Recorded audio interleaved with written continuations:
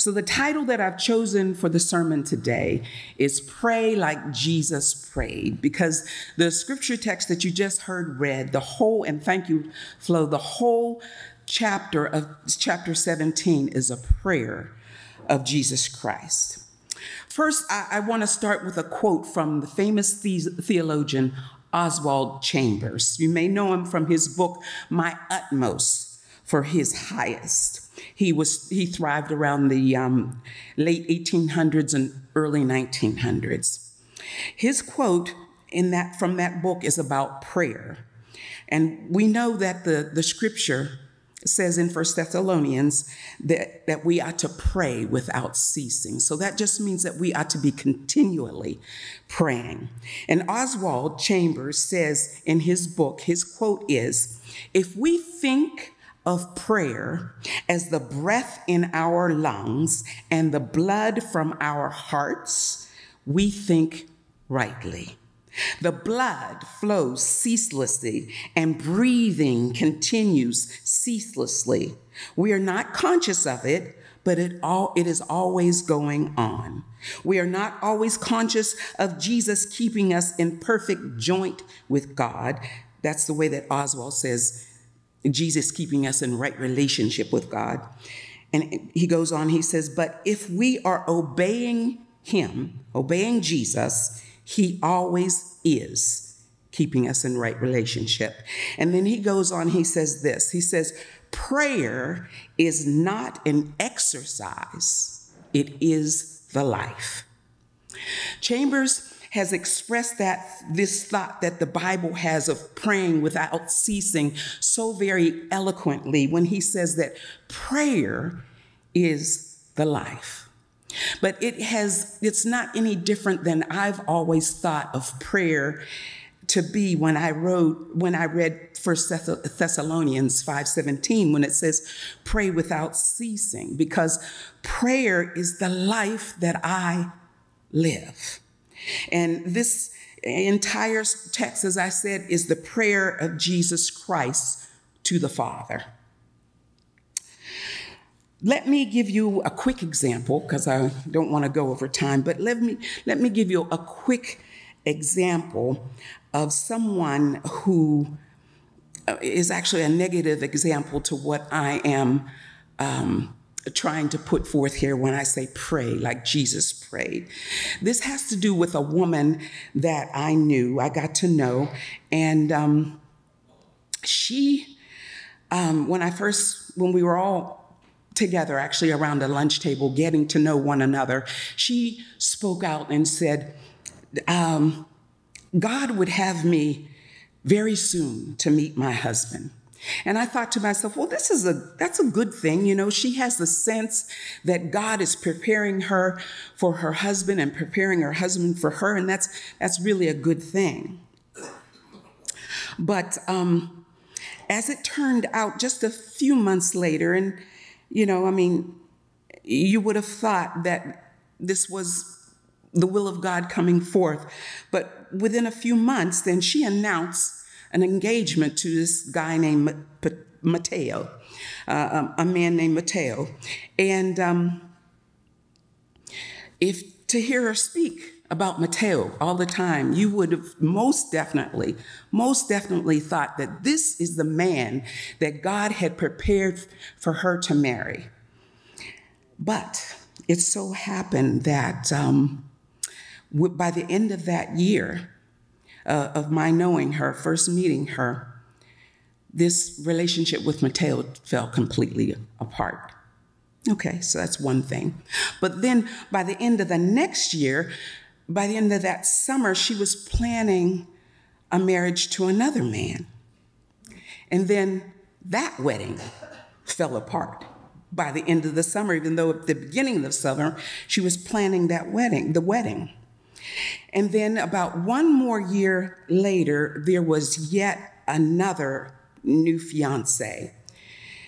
And this particular fiance had found them a beautiful house, and she had a couple of children, and, a husband would have made the whole family complete. The right husband would have made the whole family complete. And you would have thought, looking at that house that was it was beautiful and affordable for a couple and everything, that you would think that this was the blessing of the Lord for sure, except that I knew the history already.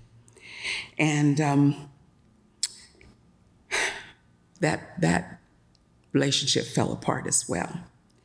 And then about 1 more year later, this woman was yet engaged to a 4th man. That's 4 fiancés that I know of that the woman had been engaged to within a 5-year period. And I'm not, as I said, I'm not trying to gossip. As I said, I'm trying to give you a negative example. I'm trying to give you an example of how God most definitely does not operate.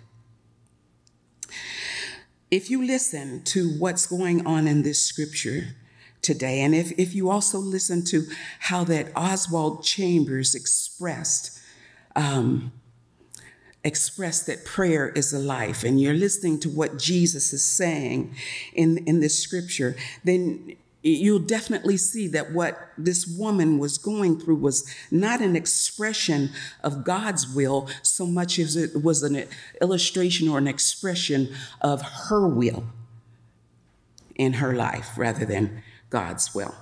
So let us look at the scripture text for today a little bit more closely. If we look at it, we'll see that Jesus actually prayed for 3 things. He prayed, 1, he prayed for himself. He prayed for his glorification. And then 2, Jesus prayed for the faith community.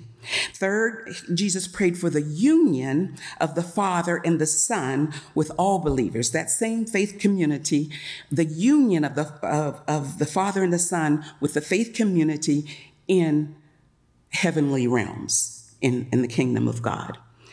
And as he prayed for these 3 things, then Jesus prayed also that his own life would cooperate and help to bring about the manifestation of the very things that Jesus was praying for. So first, as I said, he prayed for his glorification. In verse 1, we see that Jesus says, he asked the Father in particular, quote unquote, glorify thy Son, so that the Son may glorify you. And it seems, conceited or something, but we also may ask that just what Jesus asked. Father, glorify your daughter, glorify your Son, so that you may be glorified. I've learned in this life that as I would get up for morning prayers, that the first person that I need to pray for is myself. I need to get in right relationship with God so that I can pray rightly for anyone else. And so that I will pray in or be able to help in the power of God. I need to be in right relationship with God. So in praying for myself, I pray like Jesus prayed. So in verse 5, we see how Jesus glorifies the Father. Jesus prays in verse, actually that's verse 4. I glorified you on earth by finishing the work that you gave me to do. The purpose for which Jesus lived on earth was to work the works that the Father gave him to do. We see that this then is his own life cooperating and helping to bring about the manifestation of the very thing that he is praying for. He lifts up before the Father the fact of finishing the work, even though he has not yet even gone to the cross. But his life helps to bring about the reality of that prayer. The glorification of Jesus then is these are these three things. Jesus was sent to die on the cross, and Jesus was sent to be miraculously resurrected, and Jesus was sent to rise, royally ascending to the right hand of the Father, where he now is seated. So, as I said, the purpose of Jesus' life was to work the works of the Father, which were his death, his resurrection, and his ascension. And by doing this, Jesus showed us God in God's self, visibly in the flesh of humanity. See, we're going to join him there, seated at the right hand of the Father, and behold him face to face in his glorified body. Yes, he was here to walk the earth and walk with those that he walked with during that time, but Jesus' glorified body is the purpose of Jesus, of the incarnation in the first place, that we would behold him face to face in all eternity in humanity. Verse 20 reads, I ask not only on behalf of these, but also on behalf of those who will believe in me through their word. So in that verse then, even though Jesus is standing before his 12 disciples, professing these things and praying these things over them, in verse 20, he includes all of us. He includes all of you, and he includes me in that verse, so that Jesus prays for all Christians in protection. Jesus prays for protection from the evil one, that is from the devil. In verse 11, he just says, Holy Father, protect them. And then in verse 15, he says, I ask you to protect them from the evil one. And again, Jesus' own life cooperates with what he's praying for. He is blessed to protect his disciples. Verse 12 shows that. It says, while I was with them, I protected them. I guarded them. And then also Jesus is being real clear in this prayer about what that protection actually is. It comes about by all believers being one in Jesus. Again, in verse 11, it says, Holy Father, protect them in your name that you have given me.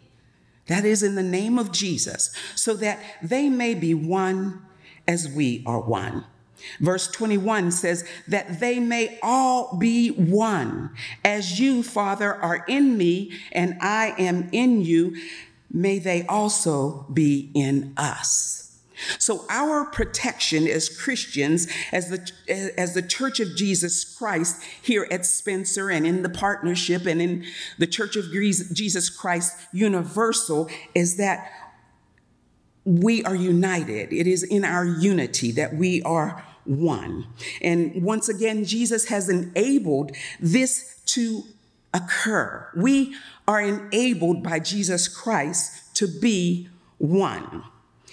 Because Jesus said in the Sermon on the Mount, blessed are the peacemakers, for they shall be called sons of God.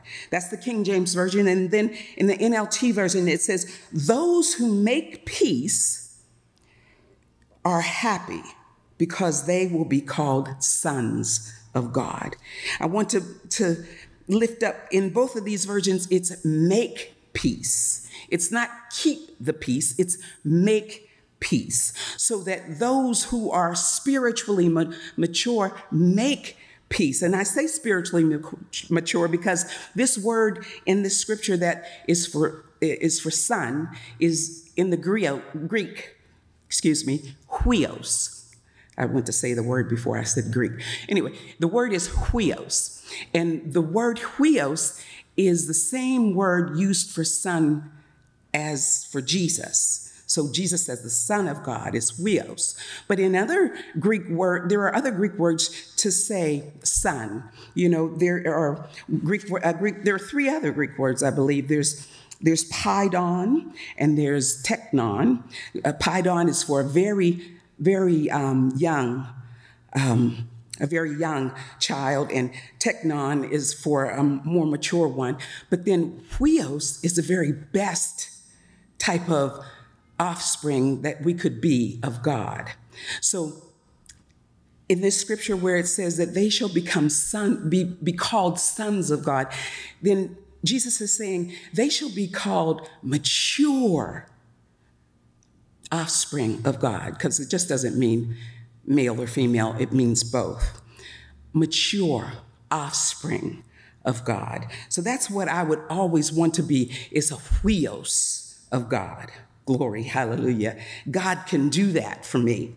So as we were to make peace then, and rather than keep the peace, I mean, that doesn't mean that one Christian, when they know that they've been praying in the will of God, should just totally give up on what is the disagreement with another Christian. But rather, what they should do is sit down together and discuss things and come to an agreement. They should make peace. That's what Jesus is talking about here, in a mature way. Always loving one another as children of God, as sons of God. So now as we go on, we see in verse 22 that Jesus is also praying. It says, the glory that you, the Father, have given me, I have given them, so that they may be one and we are one, as we are one. So Jesus gave the glory in order to enable the oneness of the church. We have that ability. Jesus gave the glory. So we always want to pray, not necessarily exactly what Jesus prayed, but not always, but we certainly always ought to pray like Jesus prayed. That is, in the will of God and cooperating with God's will for our lives.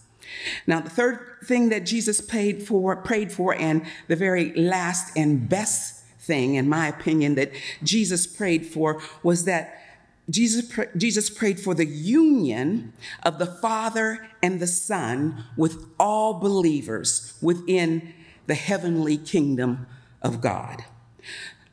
Verse 24 says, Father, I desire that those also whom you have given me may be with me where I am, to see my glory, which you have given me because you loved me before the foundation of the world. So Jesus is praying that all Christians, all believers in him, see him, as I said, face to face, glory, hallelujah, in the heavenly realm, in the kingdom of God. He says, quote unquote, where I am. And that is seated at the right hand of the Father, royally enthroned next to God himself. The last two verses show that Jesus, who intimately knows the Father, has made the Father known on earth, that we too may have a home with him in glory for all eternity. Verses 25 and 26 read, Righteous Father, the world does not know you, but I know you, and these know you, that you have sent me. Excuse me. I made your name known to them, and I will make it known, so that the love with which you have loved me may be in them and I in them. So as we pray like Jesus prayed, let us remember also the quote of Oswald Chambers, because it's very, very pertinent and fitting of the scripture. It says, Oswald said that prayer is not an exercise, it is the life. So this is the sum total of praying like Jesus prayed, praying in the will of God, cooperating with God's will for each of our lives. Christians are always to pray like Jesus prayed. Amen.